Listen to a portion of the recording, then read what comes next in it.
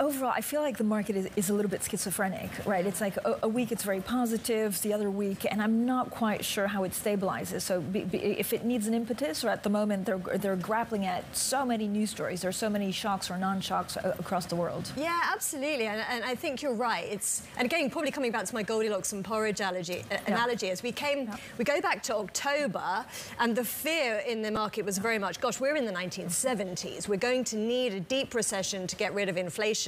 Then that narrative swung a little bit too much, I would argue, early in the year, back towards the Goldilocks. Oh, it turns out inflation's going to disappear all of its own accord. We don't even need that recession anymore. The central banks can therefore focus on growth. They can cut interest rates, support the economy and earnings, and both the bond market and the equity market, I felt, had just got a little carried away. It was a little too good to be true. I think we're now just seeing a reassessment of quite how resilient growth is going to be, but also the key indicator for us is still going to be inflation.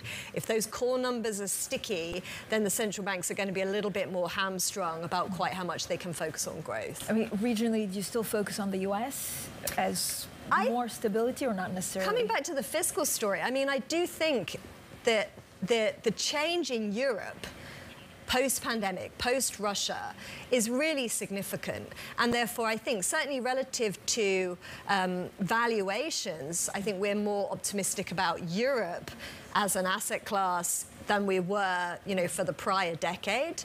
And I also think one of the things I'm a little nervous about is that the rates market got a little too carried away about the central banks being able to quickly, preemptively cut rates. And therefore, as we see those rates markets, which clearly they're already taking out some of those cuts, I think that story will continue. That, to me, puts some of those growth, those mega cap tech valuations a little at risk, and that again speaks to perhaps less weight on the US and a little bit more diversification elsewhere.